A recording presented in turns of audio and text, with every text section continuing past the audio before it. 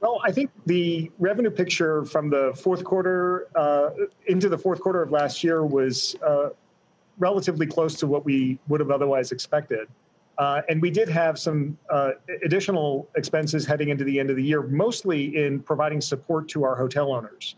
And that actually is what was the key driver of additional expenses that were really services that we elected to keep up at a higher level than the revenues would justify, because we wanted to be able to support our owners as much as possible.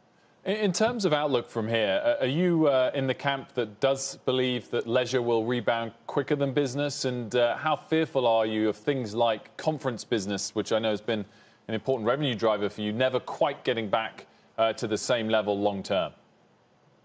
Well, in the short term, leisure has been the key driver for recovery in the United States. And since the beginning of this year, we've seen net bookings increase on a steady pace through current times, bookings into spring break and over the summer, and even placeholder bookings for holidays later in the year. So leisure has been the key driver. But I would say to you that the upside surprise that I think has the potential for being a little different than what people expected is group business and convenings, meetings, and we're seeing some signs of life in that dimension.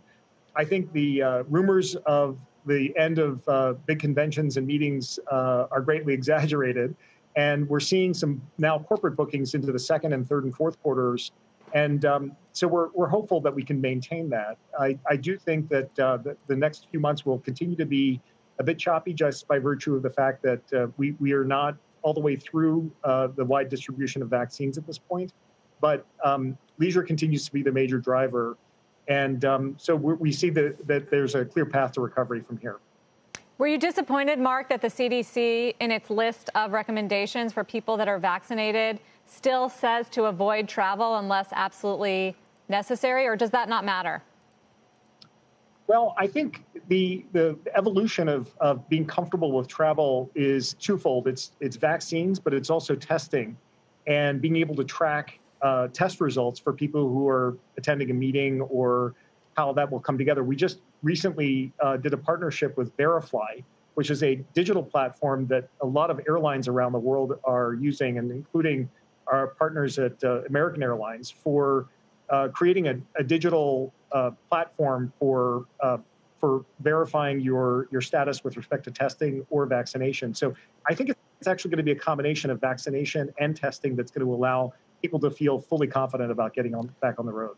Mark, you gave an interview recently to the FT, a very open and honest interview. It was very interesting to read, and you admitted how tough the past year had been. I wonder whether you would articulate some of that for us now, and whether you're kind of past the worst of it and getting more optimistic.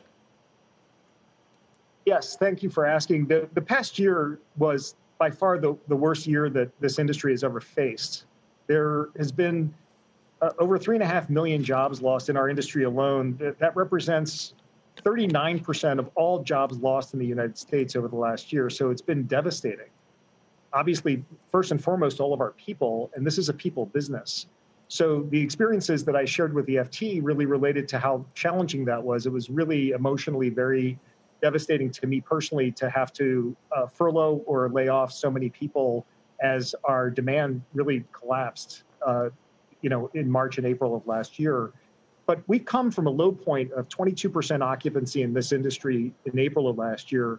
And the industry ended February, the last week of February was just under 50% occupancy. So we've come a long way. And it's also true that we have a long way yet to go. Just under 50% occupancy for the industry is great, but that's only about 60% of where we were 2 years ago. So we have more to go. I am optimistic that travel will fully recover. I think that the use cases that businesses and individuals will find will continue to evolve. And what we've done over the last year is really applied ourselves to the practice of empathy, both to care for the well-being of our own colleagues, but also to better understand what our corporate customers are looking for. And in many cases, they're looking for something different that's going to create hybrid opportunities through digital platforms, but also in-person experiences. And also, very importantly, the well-being of their own employees and people attending conferences that they hold. So we're really leaning heavily into holistic well-being. We think it's essential for the future. Shepard Smith here. Thanks for watching CNBC on YouTube.